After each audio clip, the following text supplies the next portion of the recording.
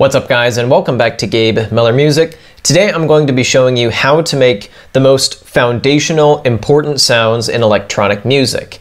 Kind of like how rock or metal have some really central instruments, distorted electric guitar, bass, real drum kit, that kind of thing. Electronic music actually has a few staples of its own like that. And a lot of sounds and a lot of really crazy sound design springs off of that stuff and uses those sounds as a jumping off point. So today I'm going to show you rapid fire how to make a bunch of these sounds, where they come from, and how you would apply them. In this case, I'm using Serum because it's great for demonstration purposes. It's got a very visual interface, but most of the stuff that I'm going to show you can be done in pretty much any synth plugin that does subtractive synthesis. So let's kick things off with the supersaw, probably the most foundational sound in all of electronic music. And it has been that for decades. So here's my saw wave.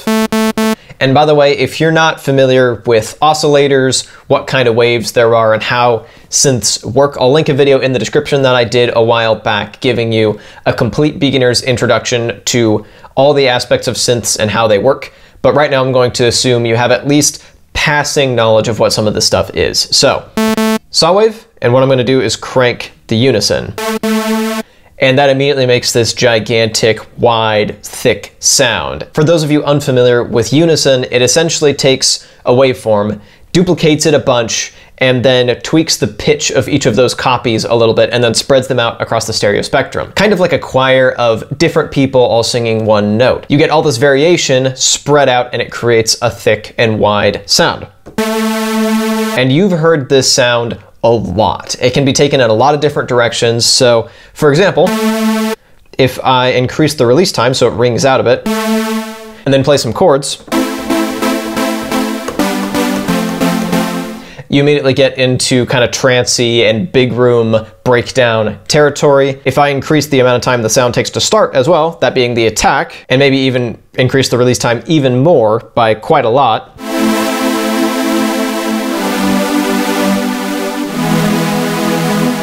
that's the foundation for a pretty basic pad. And you can even go further with that by maybe cutting off some of the high end and adding some reverb.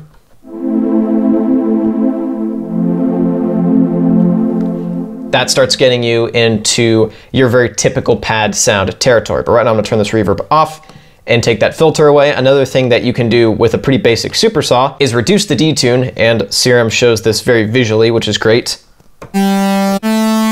By the way, real quick to demonstrate, over here it starts sounding like a swarm of bees. And then go down a couple octaves. And then if I take the voicing, go to mono, and turn up the glide so the notes start to blend together. And maybe even add some distortion. You get a low gritty bass that can be used in more retro kind of stuff, or more modern stuff like modern big room progressive house, where you have a gritty bass holding the whole thing down. Bringing the detune back up a bit, and then bringing in a second oscillator and pitching that an octave up, and then blending that in subtly.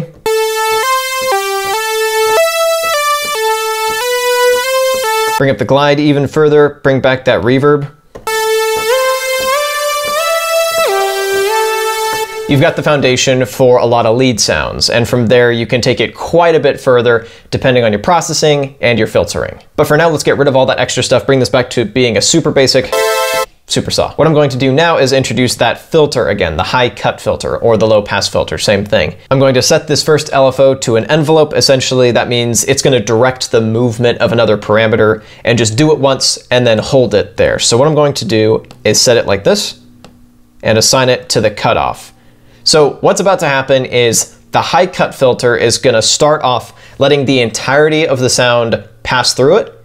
So you get a nice sharp start to it, and then it's going to immediately clamp down on its high end, like this. And you've probably recognized this, you've heard stuff that sounds like this before, and this is called a pluck. And there's quite a bit that you can do to tweak how this sounds. If I want to have it clamp down more quickly, you get a sound like this. Maybe I'll let it ring out a bit. Bring back that reverb. That's a bit much. And of course I can control the cutoff as well as a whole. And of course you can take it a lot of places from there, either as bass or as a chord element, like you'd hear in, say, a deadmau5 song, or even as a lead. Maybe have it clamped down even further.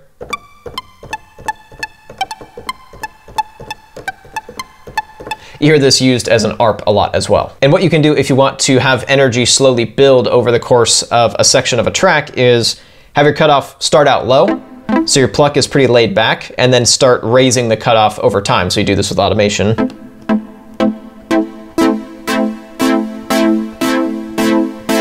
To build on this further, let's introduce resonance. So this right here creates a little peak that you can see pretty visually, and I'll show you what it sounds like as I ramp this up.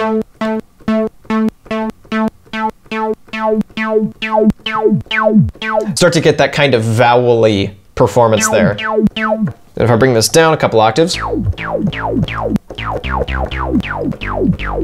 that's the basis for what's called an acid bass. And you'll hear this a lot in kind of old school house and techno, but you've even heard it in more modern contexts. For instance, there's a version of an acid bass in Skrillex's remix of Sicko Mode. And you can get quite a gritty sound, once again adding more distortion. And there are a lot of other effects that you can get with resonance, but I'm going to leave it there for now and just introduce you to what it's theoretically capable of. So moving on, let's talk a bit about sub bass. Typically when you're doing a gritty bass sound, you want to separate the messy, noisy, gritty part from the sub and keep the sub clean. That's a pretty common technique. You'll hear it in both old and new dubstep. And here in Serum, there's a direct way to do this, but you can also do this with just 2 instances of a synth, where you can do direct out, so this sub will not get affected by any of the effects or processing, and it's just a sine wave. Of course, there's a lot more that you can do with that though. For instance, if you want to simulate an 808, obviously the best way to get an 808 is just to find a sample of one and then pitch it around to make it fit within your track. But if you want more control over the exact parameters, or even just a different sound entirely, you can make kind of a fake 808 yourself. So I've got my sub here, and I'm going to let it be affected by the processing here, and I'm gonna turn that distortion back on. That's a bit much. And then I'm gonna let it ring out a good bit and put it on mono, so each new key cuts off the previous key. So here's what that sounds like.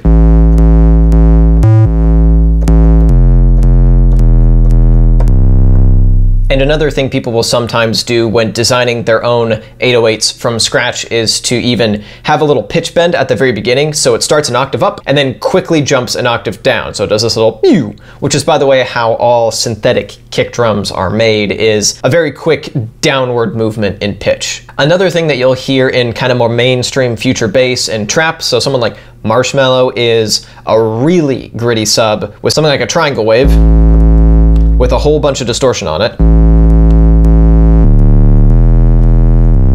The advantage that this has is that this will cut through on any sound system. Whether you're listening on a nice sound system or on a set of laptop speakers, that bass, at least its upper harmonics, are going to be able to be easily heard. Whereas with some kind of sub bass, a lot of that can get lost on tinier sound systems. So for people trying to make stuff that's a little more mass appealing, having a nice distorted sub bass, a nice gritty sub bass, can be really useful. And finally, let's talk about bass growls. And this gets incredibly deep incredibly quickly. So I'm just going to show you one way to do it. If you get into stuff like FM synthesis and additive synthesis, you can do a lot of really crazy stuff completely from scratch.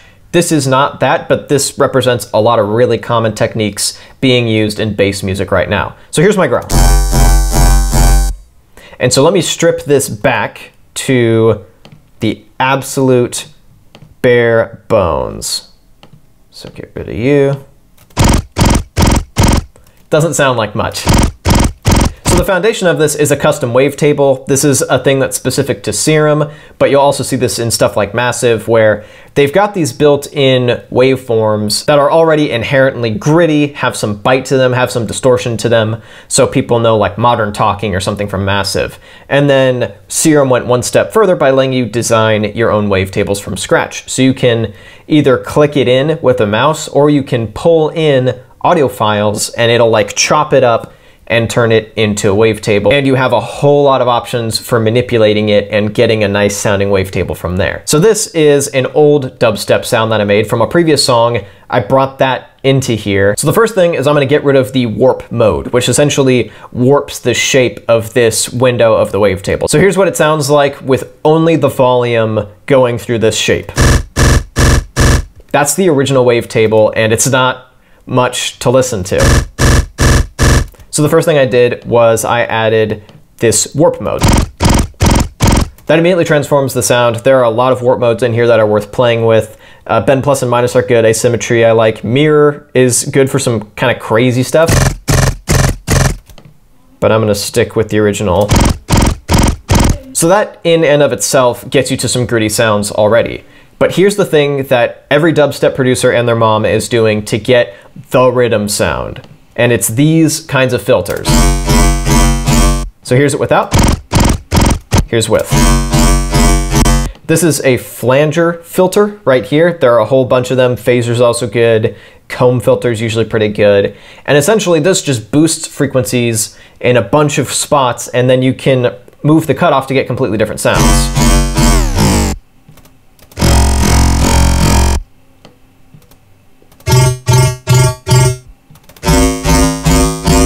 And this is just sitting here, not moving at all. But it goes a long way towards shaping the sound and getting that metallic nature.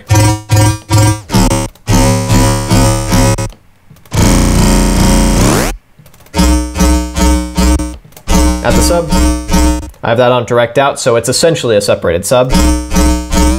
Notice how that changes the pitch. You might have to double check that that is actually hitting the note that you want, so compare it to another synth note with less crazy processing. But let's say I like it here-ish.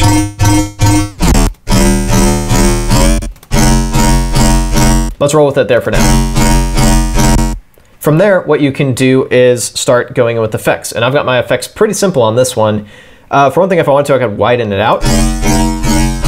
I'm not going to for this one in particular.